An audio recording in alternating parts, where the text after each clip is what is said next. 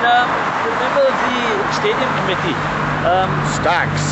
STAGS. Stadium team action. We love these animal links. So we must make people wonder what the background is. That's right. Just if you could just inform the rest of the Rams what's going on at the moment and what's been done. We started STAGS off. It's been just laying there. It's been there for about 4 years where we first were panicking.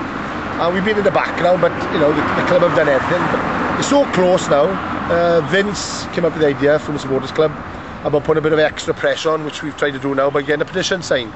It's a last minute thing, but we're already up to 4,000 people. We're going to try and get 10,000 signatures just to give them that extra push. But if the Cardiff councillors don't realise how important this is to all Cardiff City fans, then they want their heads red, because it means a lot to us. The petition is just the finishing touch basically, but hopefully it's just a little gesture that will help along.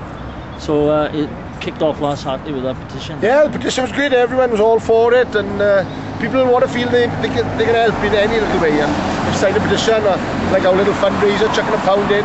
People want to help, and just signing or whatever is a start. I'm sure that people want to do a lot more to help, and we might have to call on people later on to help with other things. What sort of numbers are you looking at from this petition then? Well, I'm sure if we started sooner instead of last minute, we could have had hundreds of thousands, because not many people in South Wales don't want to see this, especially in this side of Wales.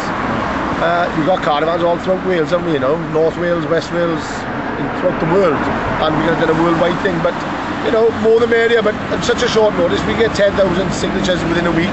That's not bad going, is it? I think we could do that, especially with the team we got playing Saturday. Well, you know, everyone's a bit more feel good now. It should be a nice little crowd here Saturday. On the back of the results, a party atmosphere here. If we win or lose, it's not the end of the earth, but we're stabilised now. We'll keep the rest of the Rams informed on that one, yes, as we progress. But in the meantime, we're going to move on.